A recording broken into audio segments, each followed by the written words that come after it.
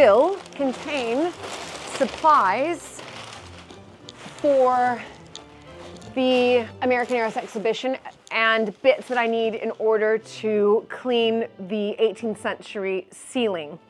So, wow, we have a lot. So I'm just gonna kind of show this to everybody. So this is gonna help me really with bookbinding, to be perfectly honest, but also the dry sponge for other bits of conservation. I just have some liquid soap, but like conservation quality liquid soap, and a little spray bottle. I think I can put some of this in there and spray it when I need it, when used on a bigger surface. So coming into some of the supplies, here are some book pillows, is where Alberta, our American Heiress's journals and diaries, once I've repaired them, will be sat, but they'll be under something. Then this is the shelf that the book pillows will sit upon. So we've got that. Again, I'm going to keep them in their protective casing. This is literally so exciting. I'm going to have to find a space for this. I think I know right now. Whoa, here we go. Okay. Oh my gosh. What? What's this? This is, Okay, we'll have to open that up in a second. I'm not sure what that is yet. I have my order form, but it's in my backpack. Now, I know that these are the portable, this is so exciting. These are the portable display cases.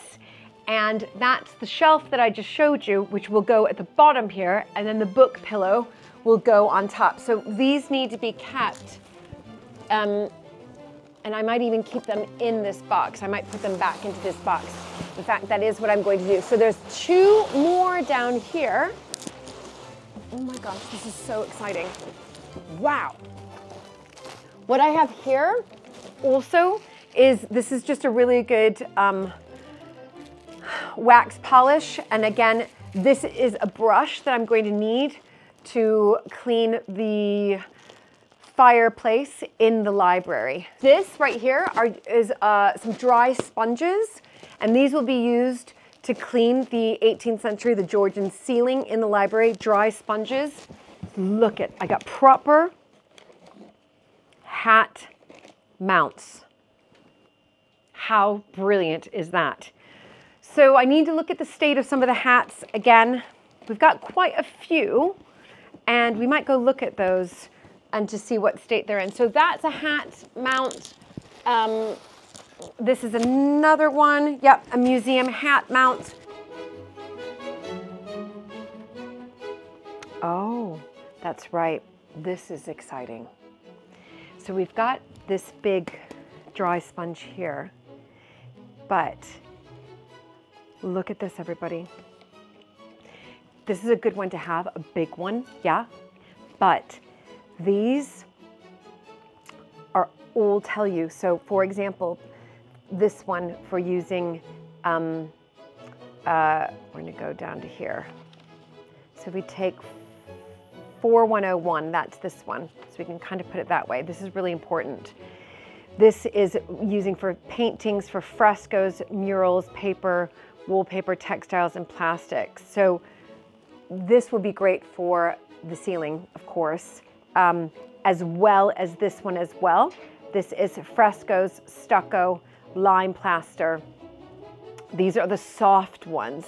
Then they go up to hard and extra hard. How brilliant. This is so exciting. So I'm going to keep that in there so I don't forget what they're used for, but that will be used for the library. The dehumidifier has been running for about 90 minutes, and I want to check it to see how much water so far just in those 90 minutes. I'm just going to turn it off.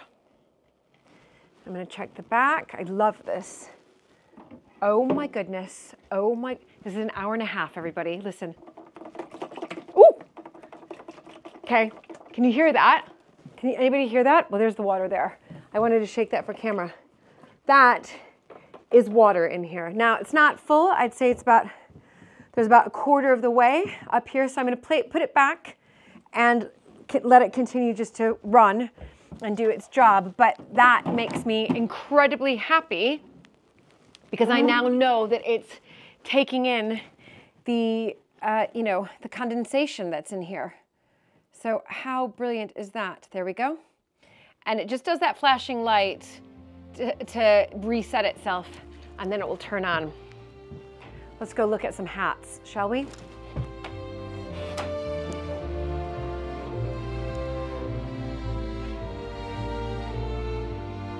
Have you ever wanted to be Lord or Lady of the Manor and stay in a grand castle or stately home with great friends and family?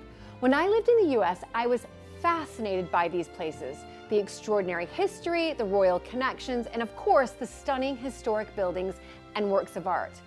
I've been lucky enough to marry into one of these families, and I now live here at Mapperton, which is known as Britain's finest manor house.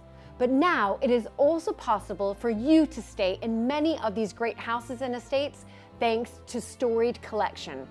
Storied Collection offers exclusive hire of private estates and castles across the United Kingdom and Ireland, where the historical significance and legacy of each property are carefully preserved. And guess what? Mapperton is now officially a member of Storied Collection too. Each historic house within Storied Collection has been hand-picked to ensure the highest standards of accommodation and service. They cater to a range of interests, including fishing, golfing, or enjoying guided tours by the owners themselves.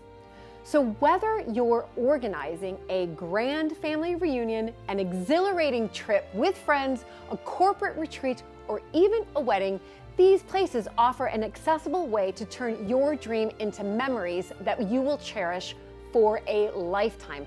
And it's much more affordable than you think. With a diverse range of castles, manors, and mansions, a stay with Storied Collection is a unique opportunity that is not to be missed. And please remember to mention Julie when booking to receive a £1,000 discount on any stay of 5 nights or more. Click the link in the description below to explore and reserve the historic home of your dreams.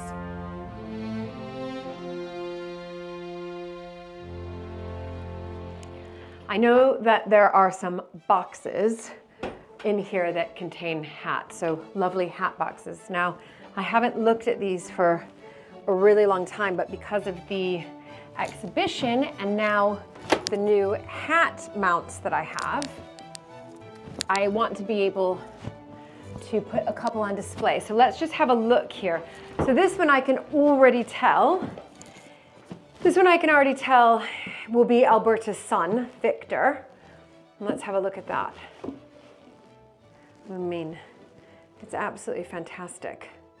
It's brilliant. And what it has on the inside, which is great, it has Lock & Co. Hatters, St. James's Street, and then it has an H because this would have been given to him, or he would have bought it when he was Viscount Hinchingbrooke. So that's the H there. Then, so that possibly might go on display, maybe. Then what we have in here, let's see, I think, if I'm correct. Okay, I'm having clearly a difficult time opening this, which is probably a good thing. Yes, yes, yes. So this I know is Alberta's hat. Now, unfortunately, everybody, it has a bit of moth damage, but I think I'm going to be able to do a bit for the display and clean it off a bit with the dry sponges that you just saw. So I'm going to do what I can with this. And the box actually looks all right. So it's not as bad as I thought. And for some reason I remember seeing Alberta wear this, but I can't quite picture it in my mind. And then here We have another one. So this is Lock & Co. Hatters. Obviously, it was the place to get your hats. And ooh, this one's fantastic. And again, in pretty good condition. So I think out of all, and most likely this would have been George's, I think for the hat display, because I have two, I will do that. And I will do this. And what's really interesting about this hat in particular, even though it's got quite a bit of moth damage, what we do know from Alberta's journals and diaries is that she and George traveled quite a bit to the Far East, whether that was the Orient or India, and she brought back lots of textiles, clothing, chattels, etc. from the Orient, from India. And of course, part of the display we will put on in the exhibition will be about her friendship with Swami Vivekananda, the great Indian Hindu monk that she followed, really. And so I think it's important that Alberta is, in one sense, represented in that way in the clothing that we're going to put on display. And I already have a really special dress that you actually haven't seen yet on the YouTube channel that we know has come from Alberta, and again represents her and that love that she had of the Far East. So what I'm going to do now is put these back in. This one needs some conservation, that is for sure. And this one is in actually really good shape. I'm so pleased. So these are the two hats. I'm going to actually bring these down to the muniment room, but I do love this one as well. And this is their, you know, let's just look at it one more time. I think it's lovely. This is Victor's. I think it's brilliant. But I'm not going to put that one on display. I really want it to focus on Alberta and George. All right, so I'm going to put this one back, and that's it.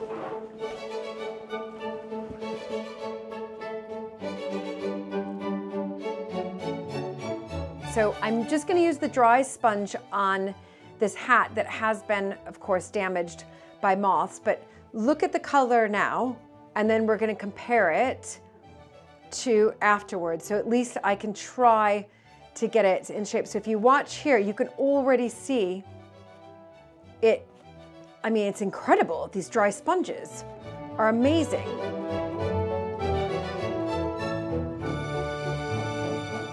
And you can see in here a little bit, like if I open it up, I'm trying, and then I'll get rid of that with the dry sponge as much as I can. And you can see it does quite well. I'm gonna have to just open this whole thing up and get rid of the moth bits that I see. But the dry sponge is like, it's literally a miracle. So, wow, this is incredible. I think it, apart from the holes, I think after I finish this, it could look actually almost brand new-ish. Well, you know what I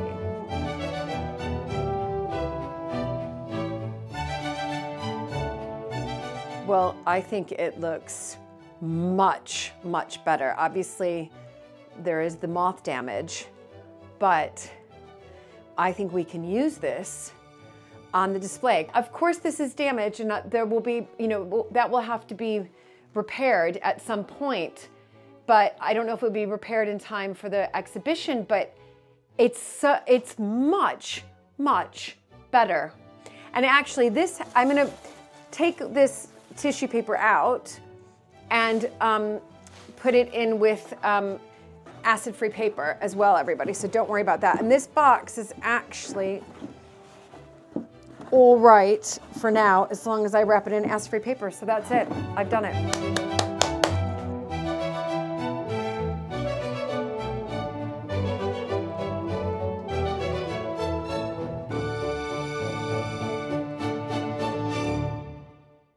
Well, today's the day, everybody. I'm heading up on the scaffolding. I have my dry sponges ready. I'm going to be using the sensitive and sort of soft, really, classic ones, which is really, really exciting. Look at this. I mean, it is so exciting. These are dry cleaning sponges. They're fantastic for stucco, for lime, for plaster, And that's what I want to do. So I'm gonna head up now. If I encounter, by the way, any really, really tough spots, I am going to be looking at using a little bit of this liquid soap. I haven't even opened it up. Mixing it with a lot of water and then giving it a light spray. But for now, I'm just gonna start with my dry sponge. All right, so let's have a look at this ceiling here. We do have our very own scaffolding. Am I doing it the wrong way? Probably. Yeah, it's much easier for me. I'm quite limber. We do have our own scaffolding. Oh God, scaffolding here at Mapperton. We invested in it. I could have used the stairs, but it's much easier for me to do it that way. Oh my goodness. There's just a lot of cobwebs up here. A lot of cobwebs. Are these the stairs I should have taken up? I mean, what do you do then? Flip over there? Yeah, that was much easier. So, oh my goodness. So I'm just gonna, wow. Cobweb hanging down here. You have to be so careful, everybody. But look at right away when I do that, it's unbelievable. And I'm very, very careful. The difference that it's already making. Again, we're not painting this, no way. We're just, it's unbelievable what these dry sponges do. Oh my goodness, it really, look at, you can just see the little bits that I did. I've just done a tiny, tiny bit. And that is how much dirt I got off just with those little bits. Now, the difficulty here is, of course, this is quite intricate. It's very detailed. And that is where I'm gonna have to be really careful. But holy cow, I feel that it's very happy. This Rococo ceiling is very happy that I'm up here. This is great. It's so amazing. I mean, you can't really see it from far away, but it's unbelievable what these dry sponges do. I mean, it's just incredible. You just look at that. I've been doing this for, what, a minute?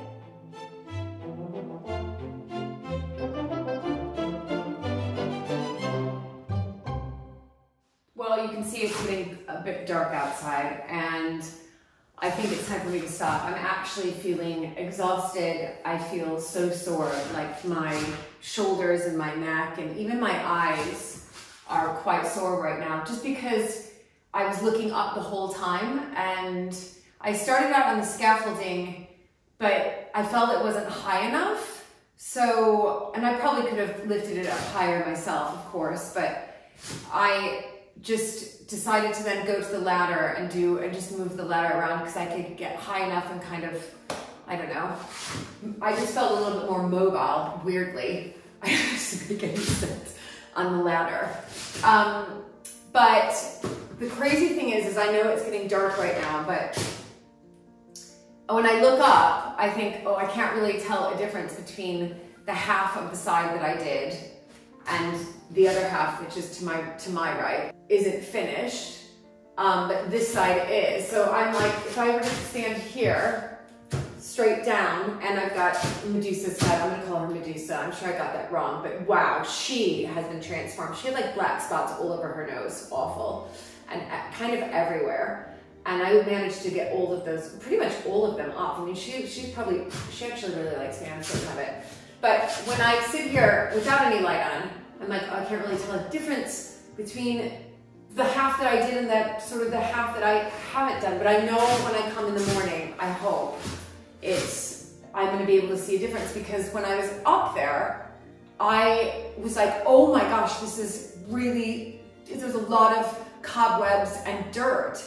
And I was like almost becoming OCD about it, because I wanted to get, I don't know when the next time we're gonna be able to clean this ceiling, because it requires all of this stuff that you see in here, sort of the lining of the floors and ladders and scaffolding. And so I wanted to do it right. And I guess I'm just a little emotional right now, because probably like out of all my Mapperton projects that I've done, which happened a lot. This has been the hardest by far. The dry sponges were amazing.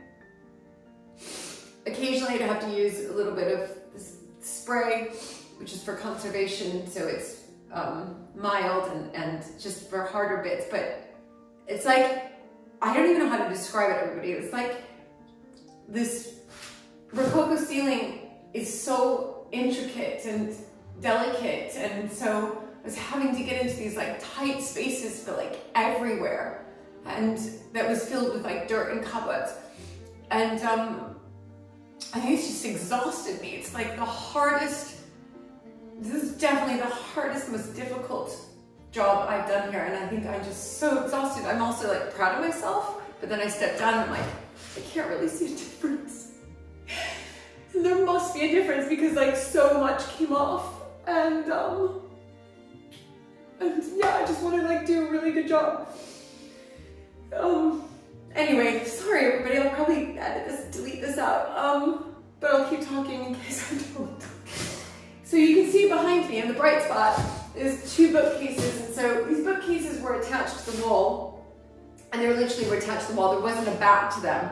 So we've taken them off, we put a new backing so we can paint them that dark sort of mahogany color called Dulwich Red. And then we can paint the wall behind them. So those are ready to be painted. I mean, everything's ready to be painted. It's just waiting on me. And so I have to finish this ceiling tomorrow. And yeah, anyway, I really hope tomorrow when I wake up, it's gonna look good. Because I've just spent so much time on this. Oh my goodness. Anyway, I think it's time for a bath.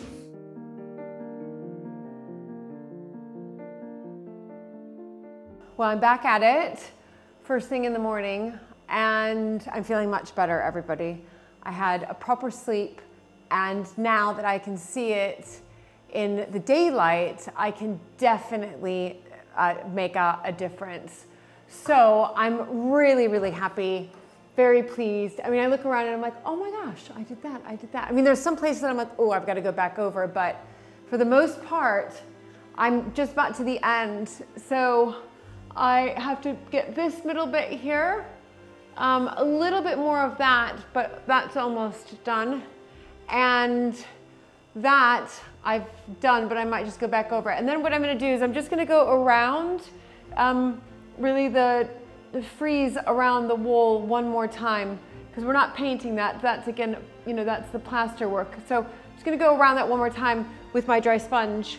But yeah, I'm really happy I did this. Now, I've learned a lot, which is great.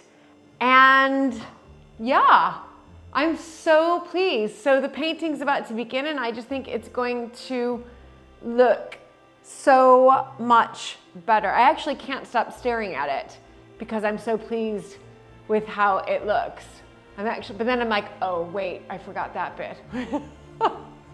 Or I need to get that bit a little bit better, but I'm actually, like, I literally am looking around being like, I've done a good job. Hours of this, hours. Anyway, a little bit more to go, and then we're gonna take down the scaffolding because we're not gonna use the scaffolding for painting, and we're ready to transform this room. I'm so excited.